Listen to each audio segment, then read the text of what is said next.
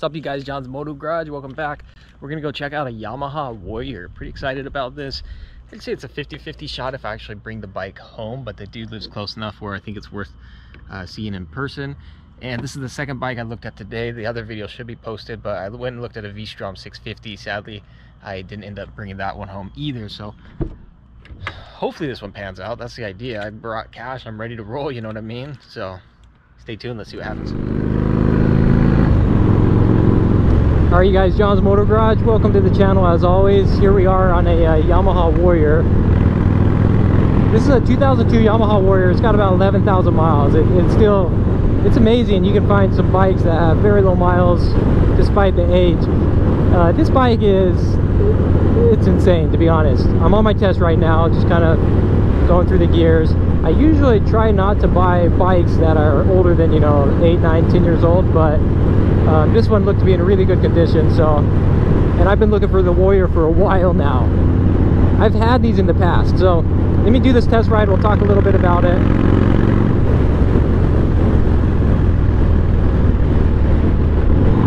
These are a 5-speed belt drive. They're air cooled.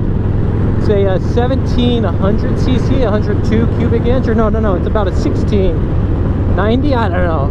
I always thought it was a 1700, but inverted front fork. So here's the thing: you've got your muscle cruiser bikes. That's going to be your Honda VTX 1800, your Suzuki Boulevard M109R, your what's the other one? Harley V-Rod, VTX 1800. I mentioned that. Your Yamaha Raider, and then you've got the Yamaha Warrior 1700. All of these came out within a couple years of each other.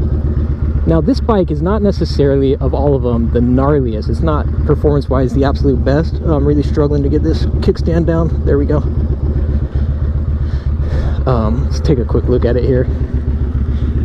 I'm not a fan of the pinstriping or the saddlebags personally, but they're functional. So not necessarily the gnarliest of the bunch. It's air-cooled, not liquid-cooled, so they're, performance-wise, it's not slightly going to edge out some of these other ones. And keep in mind, we're talking V-twins, and so I'm not talking Yamaha V-Max or the 4-cylinder Honda Magna. But where this thing just takes the cake and just steals the show, in my opinion, first handling, inverted front forks, it handles phenomenally. I mean, it handles way better than those other bikes. The M109R, man, that thing scares me. The VTX 1800, same. It's like too much power. This thing has got like the right mixture of everything. The handling is pretty dang comfortable, even with forward controls. And then the style on these, stock exhaust on these is absolutely hideous. This has a nice upgraded aftermarket Vance and Hines.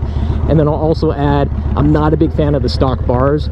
A lot of people do upgraded drag bars. I think they should have come stock like that. But look at this. This is a 2002.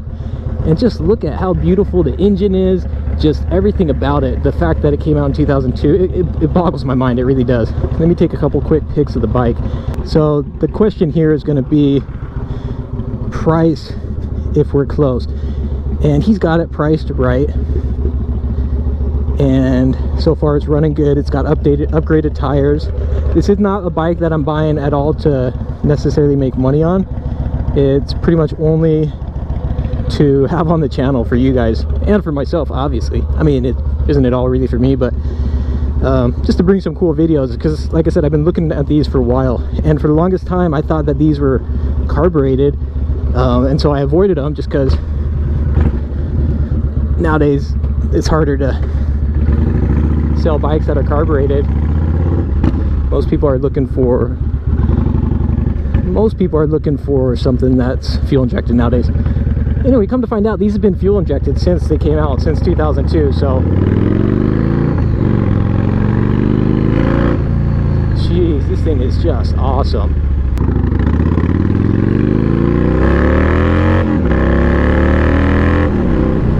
I mean, I can tell it's not as gnarly, like I said, as the M109R or the VTX 1800. It's just not. But again, where this makes up for it is the handling and the styling, in my opinion. And I think you got dual disc brakes in the front. Yeah, dual discs in the front. Yeah, really cool bike, man. Fun one too. So This is cosmetically, you got a little dimple here, you know, you've got these pinstripes. Not super stoked on that, like I said, but if we can come to an agreement on price, which I think will be close, then there's a, I think, high likelihood I bring this bike home. Sounds good. I like the sound, I like the exhaust. It's just your classic muscle cruiser, and the sad thing is we don't have a lot of these nowadays. There are not a lot of these out there anymore. You've got Harley Davidson, they're discontinuing their Breakout. I think Suzuki still makes the Boulevard, which it's a crazy bike, but I'm just not a huge fan of it overall. Like I said, it's almost too much.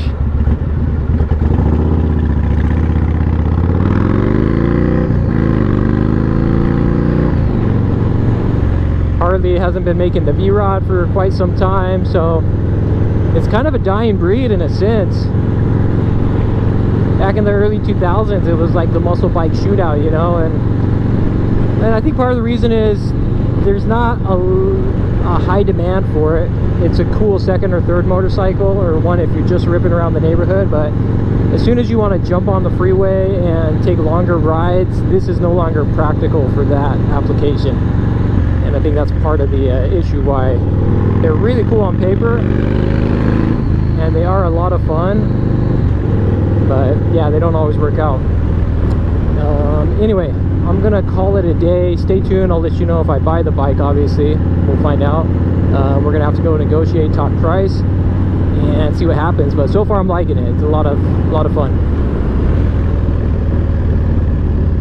All right, so I'm obviously back at the house, and I did not bring the motorcycle home, but I'm thinking about it. I told the dude I'd think about it, and he didn't have the title notarized anyway, so I'm gonna have to go back if I decide to buy it to pick it up. Here's what I was kind of debating. For one, the dude didn't want to come down as much on the price as I was hoping. For two, it's a 2002. That bike is 18 years old. But you look at the condition, he just had it gone through, he replaced all the hoses, so I'm not really as concerned about that. And on the test ride, the thing ran cherry, so the age more than anything is just an issue when it comes time to sell it. But if you can market it right and have it priced right, then you're good. So those are kind of the hang-ups. Stay tuned. I'm gonna think about it tonight, and we'll see whether or not I decide to buy it tomorrow. I told him that I would let him know. John's Moto Garage, like and subscribe if you dig the content. Let me know below, would you like to see the Yamaha Warrior? It wouldn't be one to keep forever, obviously. It would just be to try out. It'd be cool to have Jackie try it out. The bike's a beast. I rant and rave about it, and it'd be good to have one on the channel. We'll catch you on the next one. Adios, nos vemos.